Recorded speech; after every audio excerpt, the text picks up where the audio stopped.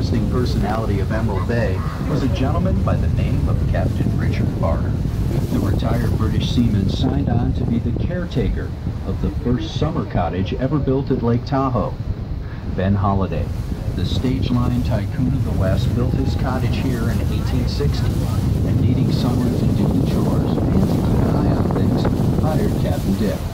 Spending the year round in Emerald Bay, Captain Dick had to fight the elements more than once.